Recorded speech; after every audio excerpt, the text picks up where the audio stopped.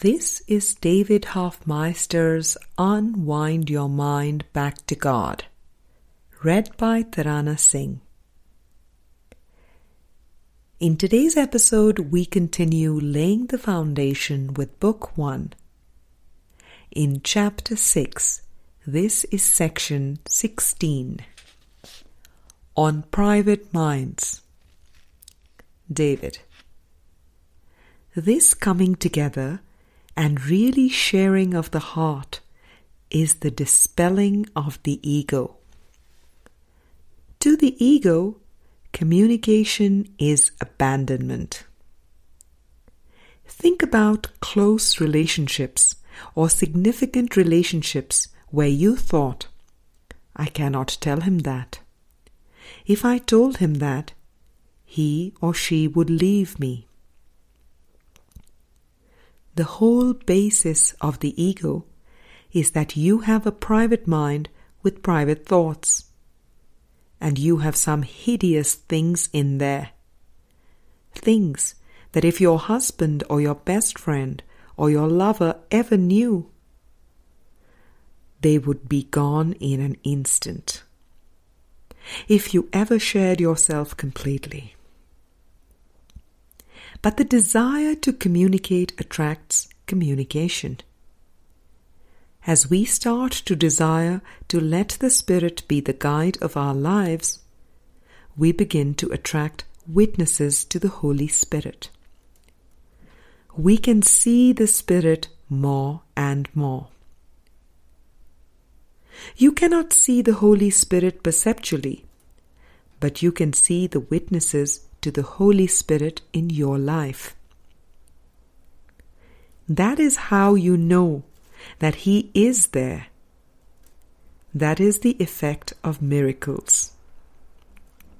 It is helpful to always keep that in mind, because the temptation when coming together in groups or family is to only go so far with communication, to keep areas of privacy and to not let go of your mind completely. But when you do let go of your mind completely, you spring into the oneness of one mind. Friend. A friend was talking earlier about the collective consciousness, the Christ mind consciousness. There are a lot of belief systems that are dealing with the human pool of consciousness, sometimes referred to as the raised mind consciousness. I am thinking of large groups in which there are several specific types of thought manifestations all the way to mass hypnosis, etc. How does the Course deal with this specifically? I have only seen references to individual thought and not collective thought. David. To look at this idea of the collective, let's turn to the ego and false autonomy section. Often I hear people talk about there being a difference between dealing with their own ego versus the collective ego. Or I hear comments like, my friend's ego is really acting up. What am I to do since I am doing pretty well at handling mine right now, but my friend is out of control? The first two sentences of the second paragraph are very helpful. Everyone makes an ego or a self for himself, which is subject to enormous variation because of its instability. He also makes an ego for everyone else he perceives, which is equally variable. Text Chapter 4, Section 2. Oh, now we are getting past the trick of the collective. You see, that is where the individual mind thing comes in. Jesus is saying that your mind is twisted not only have you made an ego for yourself, which you might call your personality, but you have made an ego for every other person you meet. It is your dream. You are the dreamer of the dream. You have made this whole thing up. Now that is a huge leap.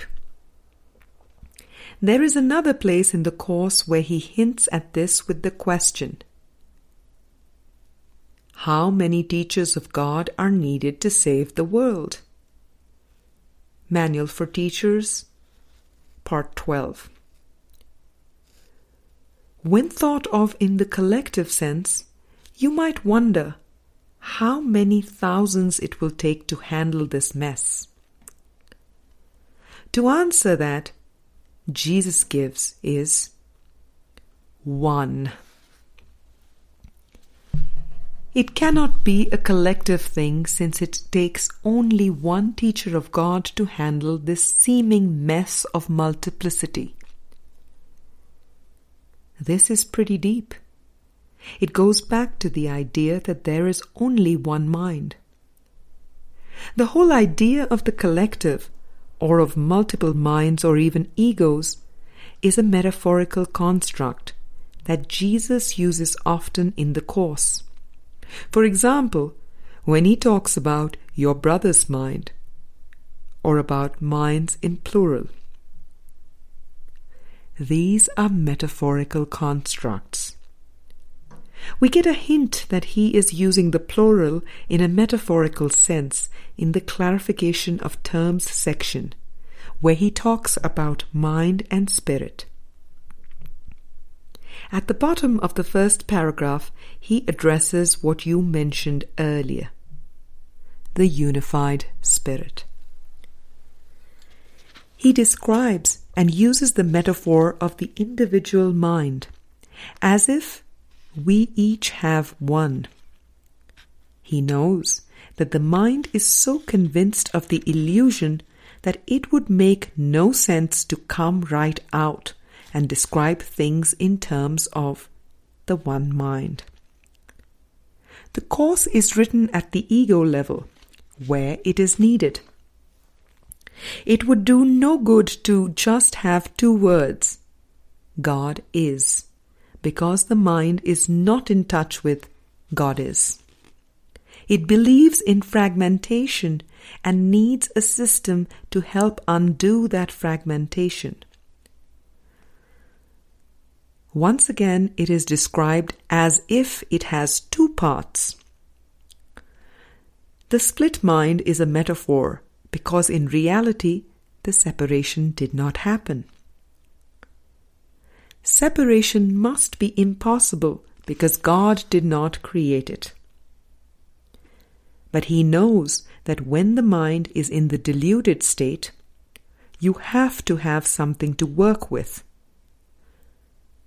So, as a structural component or metaphor, it is described as if it is split in two parts, a right mind and a wrong mind.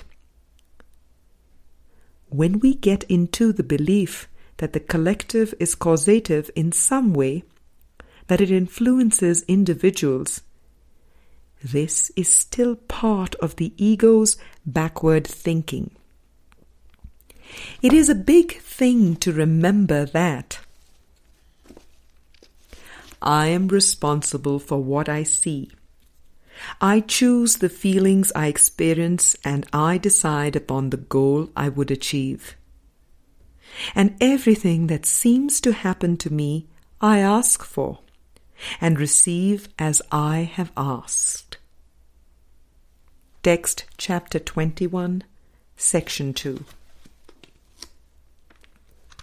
This does not leave a lot of leeway for projection. If all my feelings and perceptions come from my decision, then I am responsible. That is the good news. That is where the empowerment is. I do not have to rely on anything or anyone outside myself to accept the atonement. But I cannot project the responsibility for the ego anywhere else.